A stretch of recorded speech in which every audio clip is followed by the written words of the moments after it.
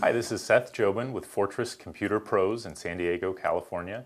We're here today to talk about geocaching with Android smartphone. Geocaching is basically a modern-day scavenger hunt where users will store caches in the real world in buckets, in boxes, hide them along hiking trails and in spots inside of cities, and they tag it with the GPS location.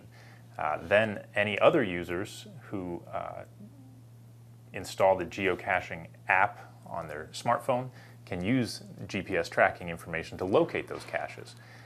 This is, once it is located, they can see what's inside the cache. Users might store personal items or things of small value. Basic rule is if you take anything and remove it from the cache, you are supposed to leave something of equal or greater value. Often it'll be a logbook just to record who was there, see where people went around the world.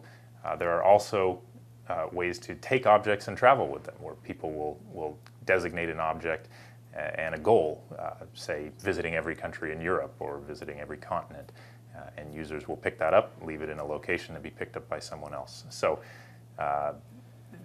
really just for fun, just for entertainment, but it's a fun thing to do with a GPS smartphone. Once again, this is Seth Jobin with Fortress Computer Pros in San Diego, California, and this has been Geocaching with Android smartphones.